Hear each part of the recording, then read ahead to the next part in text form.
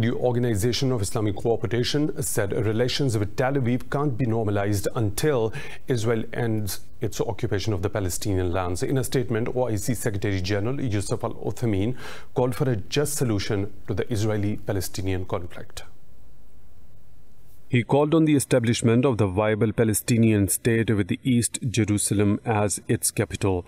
The Secretary General said the OIC supports Palestinians' right to self-determination. This comes as U.S. Secretary of State Mike Pompeo embarks on the Middle East tour to push Arab countries to normalize ties with the Jewish state. He met with Israeli Prime Minister Benjamin Netanyahu and Defense Minister Benny Gantz in Jerusalem. The two sides praised the U.S. brokered deal as a milestone towards bringing stability to the region. Israel is the first stop on Pompeo's 5-day Middle East tour, which includes visits to several Gulf Arab states and Sudan.